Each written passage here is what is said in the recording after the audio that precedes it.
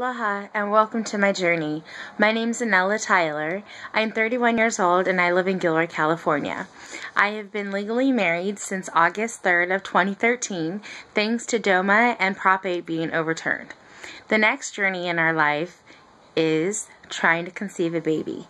My wife and I have been trying to conceive for over 2 years.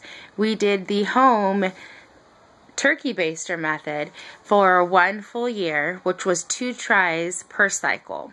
So we had 12 failed IVI cycles, and now we are in the process of seeing a fertility specialist out in Monterey, California. He's been really great and everything's been going good, except the holidays are now here, which is giving us a hold back.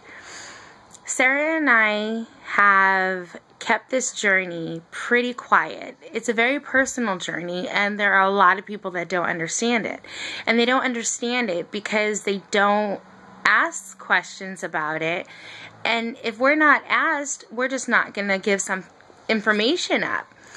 So right now, in January, we will be facing another IUI cycle. We have found the perfect donor. We call him donor 3006, and he is a Hawaiian donor, which is very important to us because I myself am Hawaiian, however will not be carrying our baby.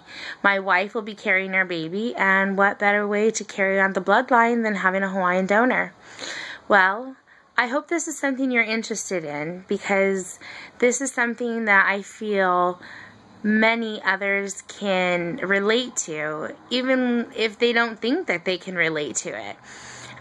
We look like 2 average women just living life, but we are 2 women loving life and trying to make a family together. We pray that we finally get our big fat positive, because this is one of the most heartbreaking, gut-wrenching processes you will ever go through.